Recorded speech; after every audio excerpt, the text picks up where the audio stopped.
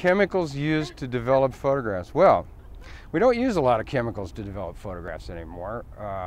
One I've been playing with recently has been cyanotype.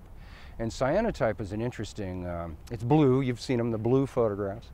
And what happens is there are a series of chemicals that were discovered by the astronomer, John Herschel.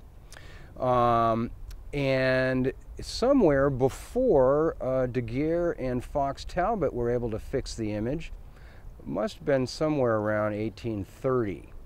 And what he discovered was that you could mix these chemicals, put them on paper. When they dried, they became sensitive to light.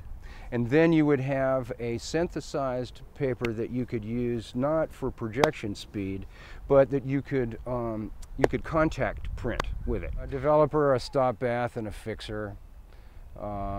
These were chemical. In fact, I think actually Herschel was one of the people that developed, worked out the idea for fixers with Fox Talbot, some of his writing. But you know, that's been traditional. There was a lot of, in the early days, a lot of different kinds of processes that used different chemicals, mercury. Some of them were dangerous. Matthew Brady had to use wet plates, so they had to go in the dark and synthesize the plate, a glass plate, and then go out into the camera, put it in the camera in the dark, and then run out and take their picture, and then run back before it dried out and process it.